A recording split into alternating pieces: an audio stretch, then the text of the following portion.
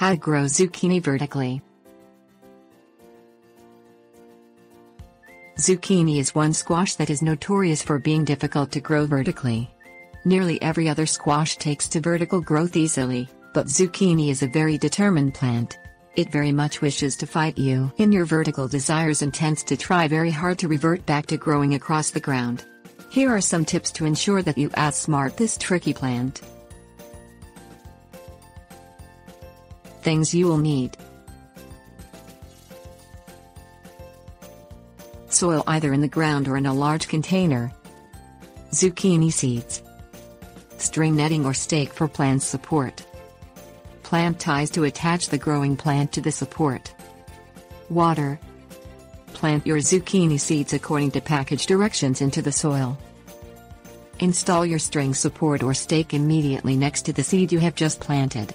You will want the support as near to the plant as possible, so as to minimize unnecessary bending of the plant. Also, putting the support in now will help you avoid disturbing the root system by installing it later. Water the seed and wait for it to germinate. Tie the resulting zucchini sprouts up to the stake every few days as it grows. It will grow flat and back down to the ground, so you must tie it up every 3 days or so.